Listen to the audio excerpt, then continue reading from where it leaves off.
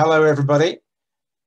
As Catherine says, I'm going to talk about the food system and links between the food system and the built environment and construction generally, with certainly a focus on some of the impacts of the food system globally.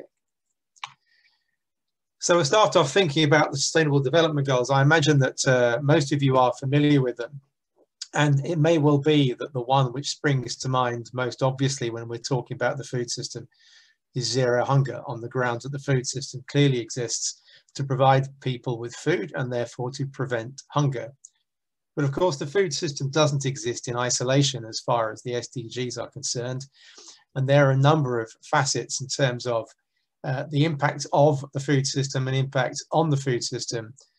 So we can see around the periphery of the SDG2 tile, the economic, environmental, and individual and societal components of the food system. They don't necessarily link directly to the other SDG tiles I've got surrounding it.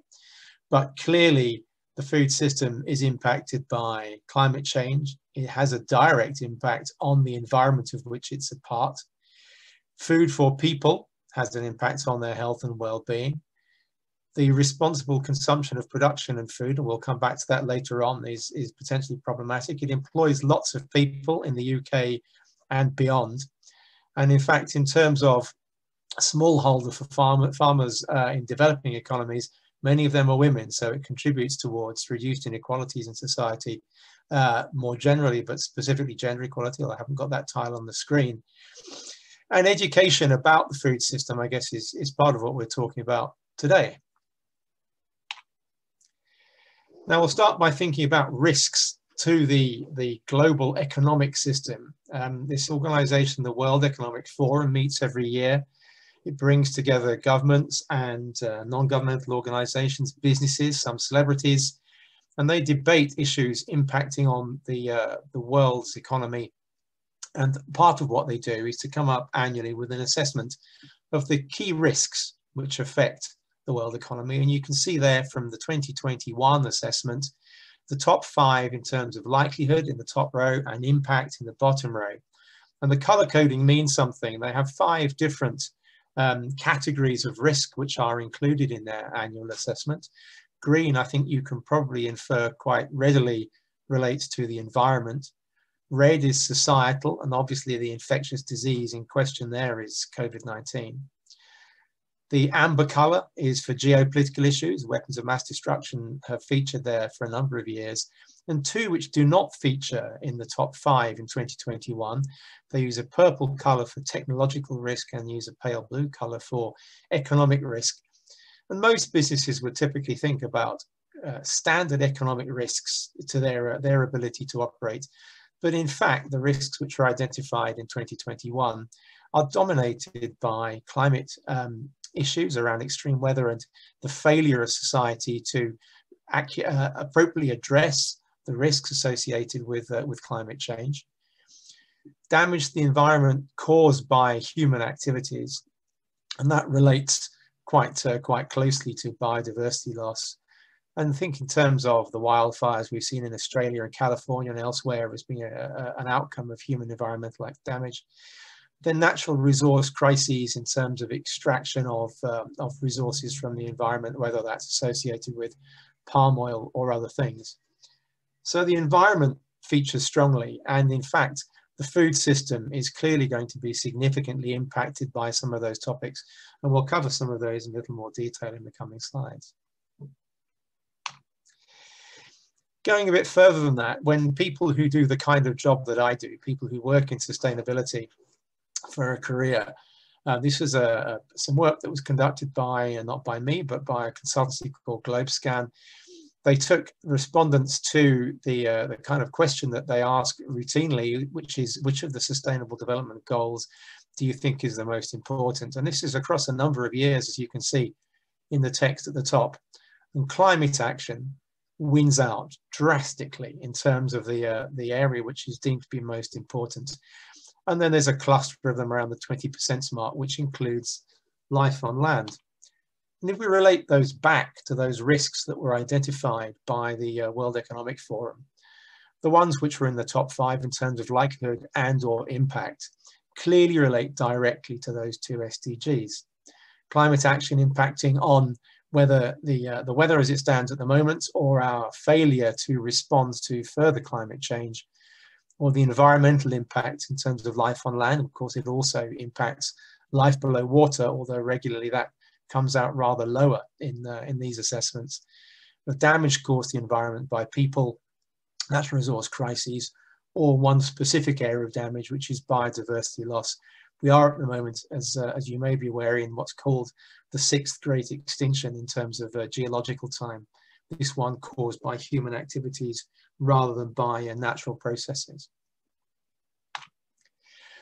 And the type of thing that you see in terms of extremes of weather, here's an example about extreme rain and an analysis conducted by a global consultancy called McKinsey, looking at the increased likelihood of flood events, in this case in Tokyo. I'm deliberately choosing to illustrate the global nature of this.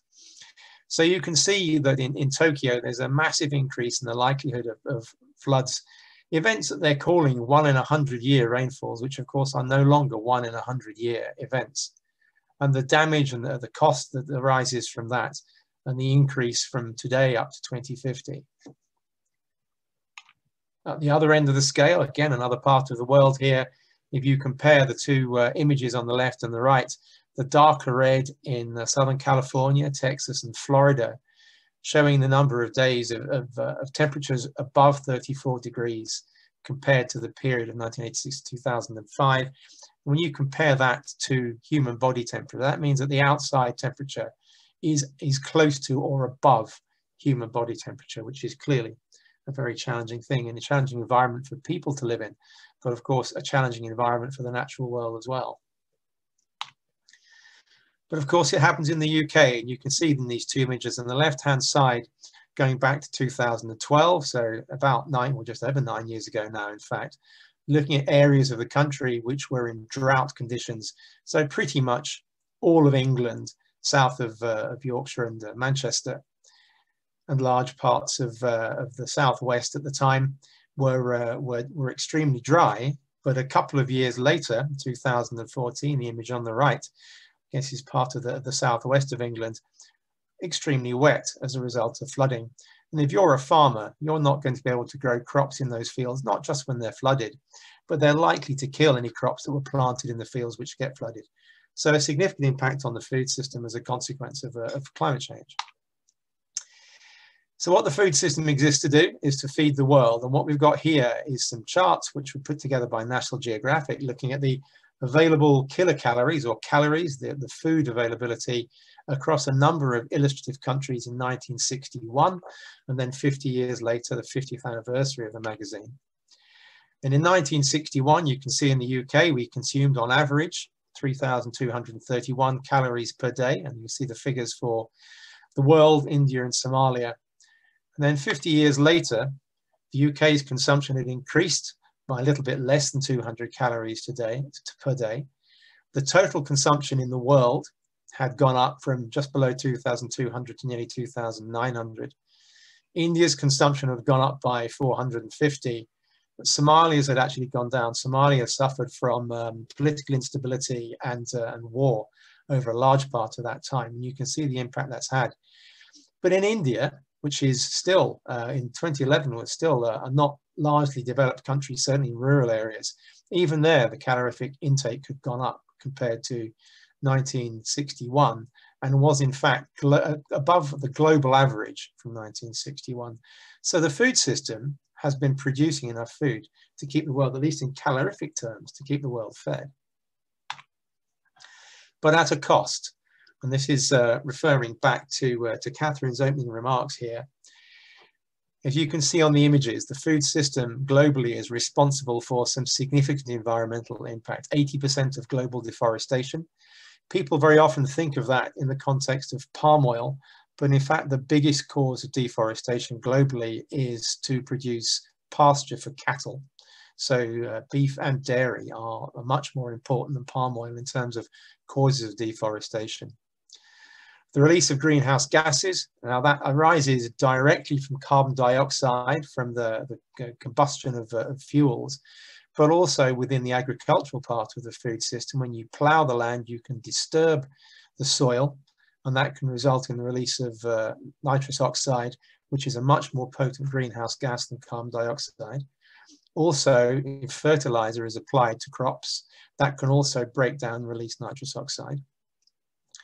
Although the figure in the UK is much, much smaller at only a few percent, globally 70% of available fresh water is used in agriculture to feed the human population of the world.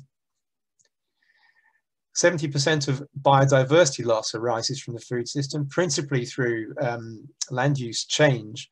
So where a rainforest is cut down to provide pasture for cattle, you go from a hugely biodiverse ecosystem down to essentially a monoculture, which includes grass and then cows grazing on it.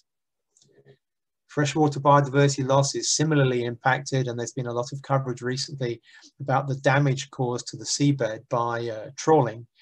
Some of you may be aware of a film called Seaspiracy, I think to be read with a bit of, to be viewed, sorry, with a bit of caution, but there's certainly some value in it.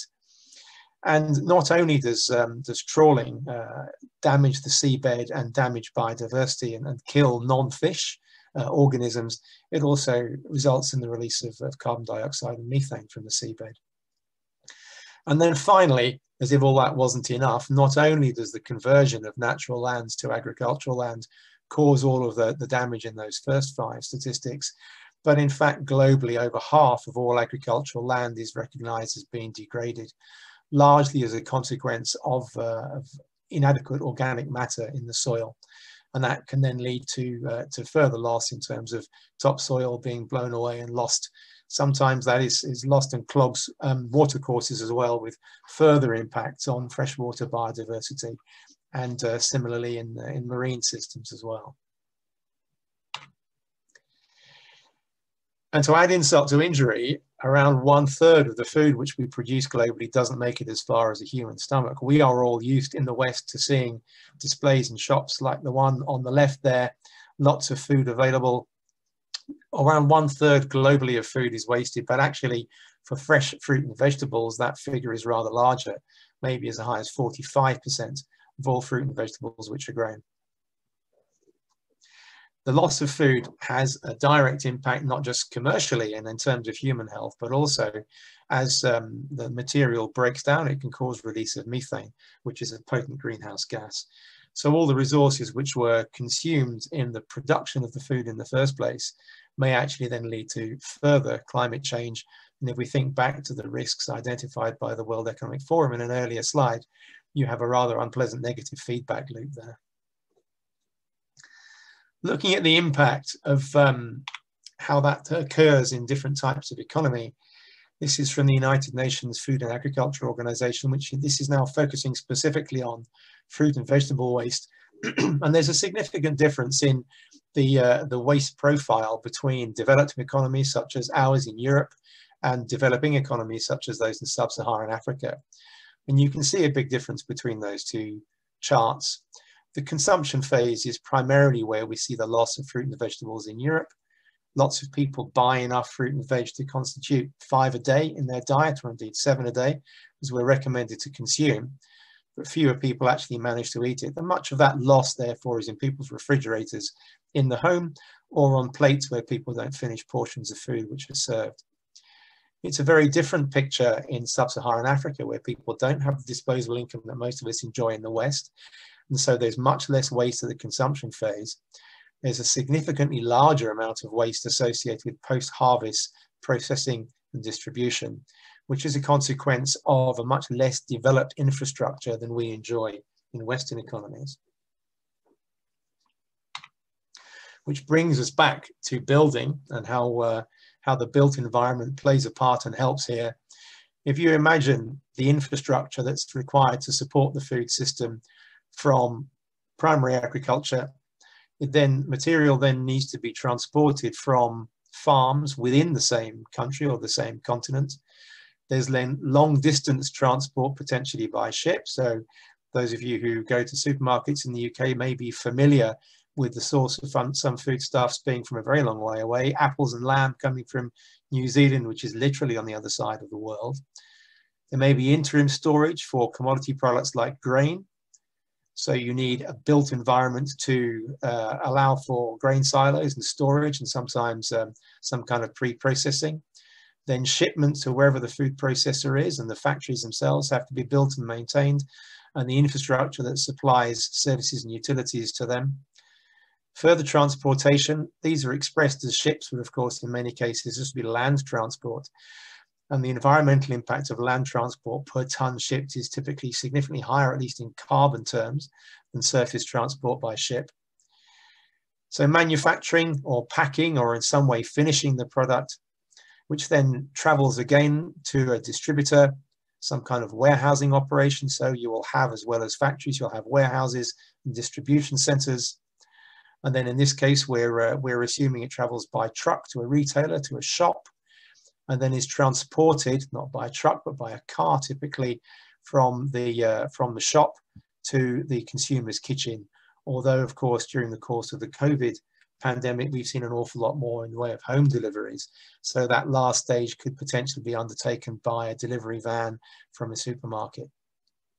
So all the way along the food chain, you've got infrastructure, and the difference in development of that infrastructure accounts for the difference in waste profiles of fresh fruit and veg between a country like ours and sub-Saharan Africa. But there's also a place for innovation.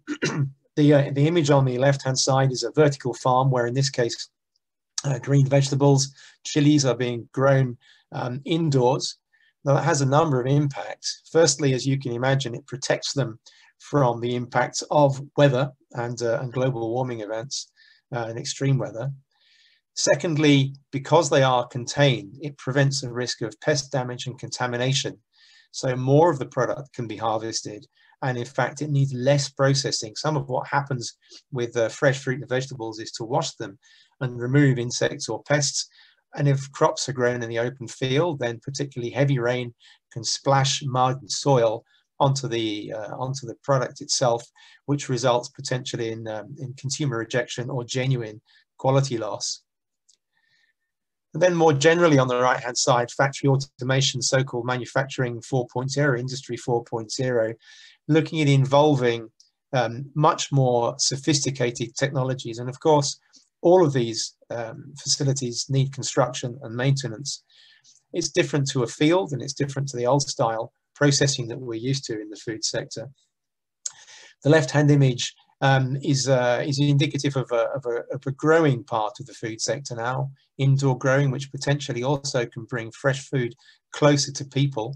One of the potential impacts of the pandemic is that we'll see fewer people congregated together in large numbers in office blocks or other workplaces. And that then provides an opportunity for some of those locations, if not even the buildings themselves, to be repurposed to play a bigger part in food production and processing, closer to where people are then occupying city centres for living rather than just for working.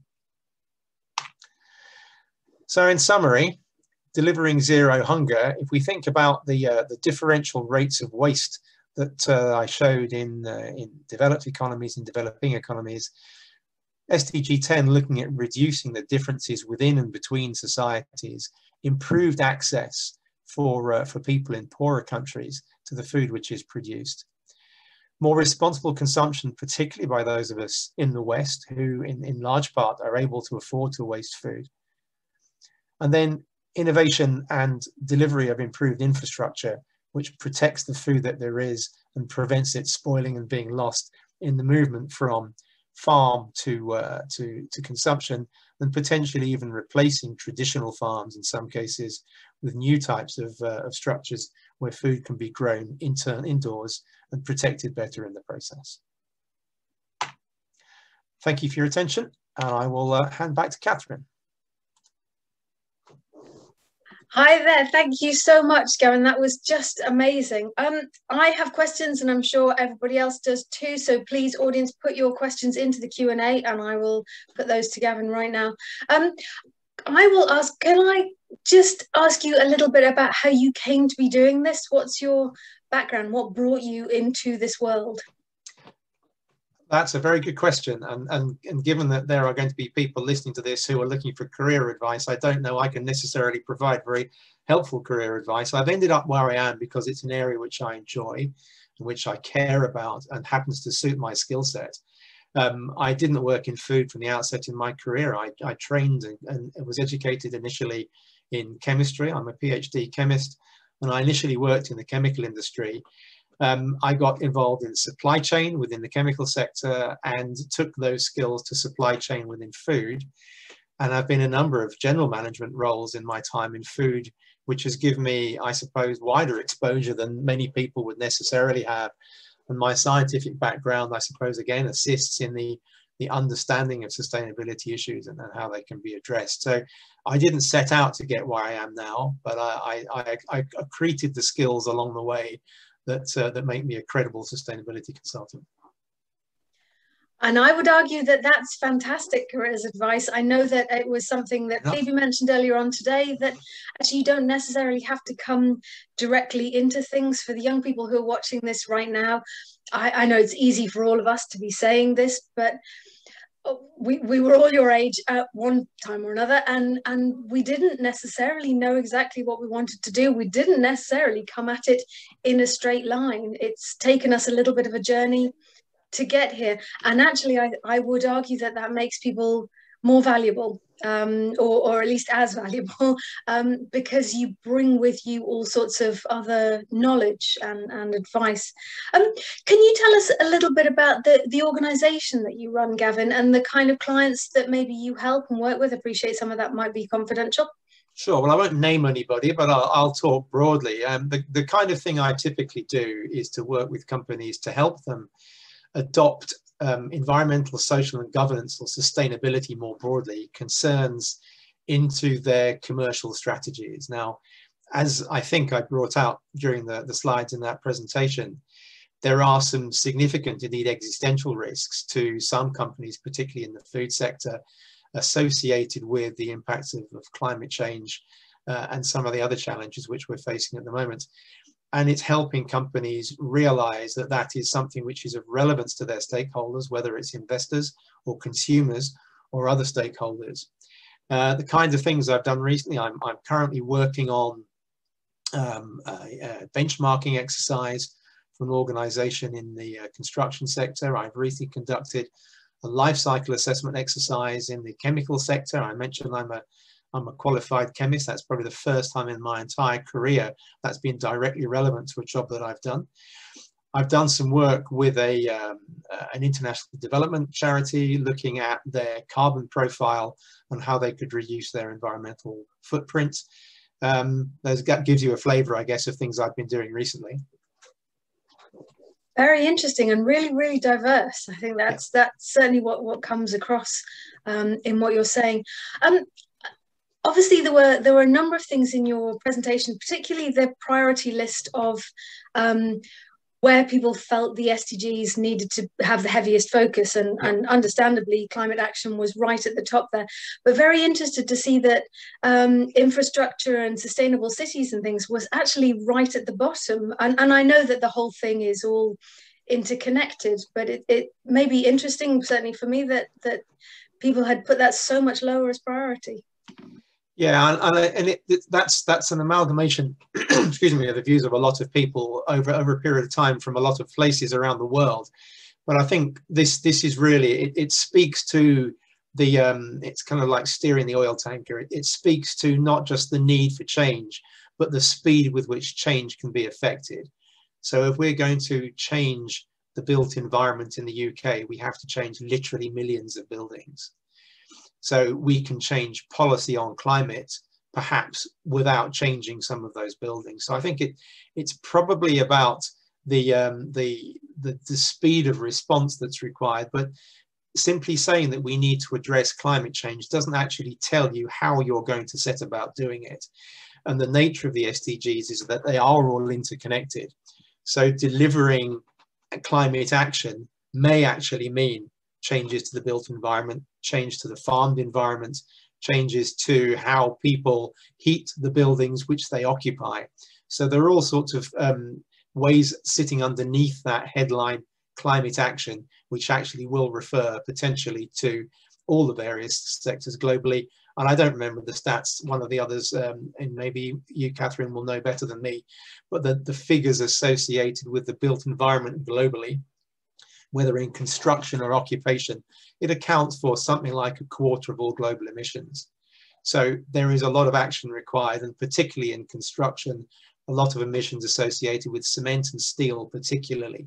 So climate action doesn't mean that people aren't going to do anything about construction. It simply acts as kind of a headline catch-all, and some of the other topics sit beneath that.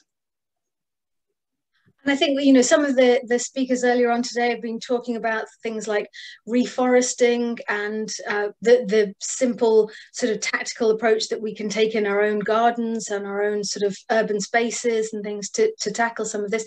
Would you have any other guidance, recommendations that you think any of us could adopt at a personal level to sort of take on some of these challenges? Yes, if we're thinking about climate change, and there are a number of impacts associated with climate change. I talked about flood and drought, and there are plenty of others. And there are knock-on impacts in terms of ecosystem damage as habitats are lost or at least change as a consequence of climate change. The simplest actions which are available to us as private citizens, which we can take straight away, are fairly straightforward. Fly less or not at all if you can avoid it, and clearly the last 12 months has enforced that for many people. Drive less or travel more generally. Use cars a lot less if you can. Heat your home slightly less and wear a jumper if it gets a little bit cold. And eat less red meat and dairy. Those are the key things which we can all do in our own lives very readily, a change that we can all make today. Brilliant. Thank you so much. Audience, please join me in thanking Gavin Milligan today for joining us. Absolutely amazing and a phenomenal insight to a world that we probably just take for granted. We take the products off the supermarket shelves and never give it another minute's thought. So thank you. You're very welcome, and thank you for the invitation.